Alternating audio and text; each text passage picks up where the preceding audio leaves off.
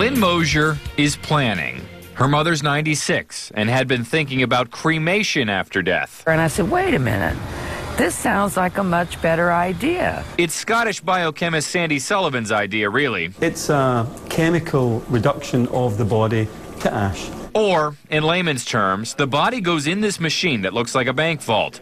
The machine immerses the body in a liquid that's 95% water, 5% potassium hydroxide. When it's heated, it dissolves the body. But there are no flames. The body would be placed on the tray, slid back in, door would be closed, locked.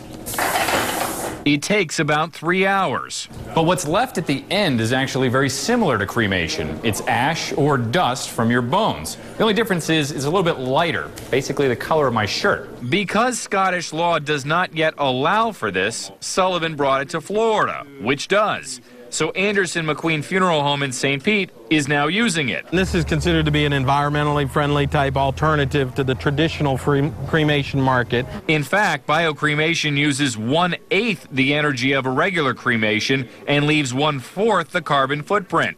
It also saves land space and allows Lynn's mother to avoid something she wasn't looking forward to.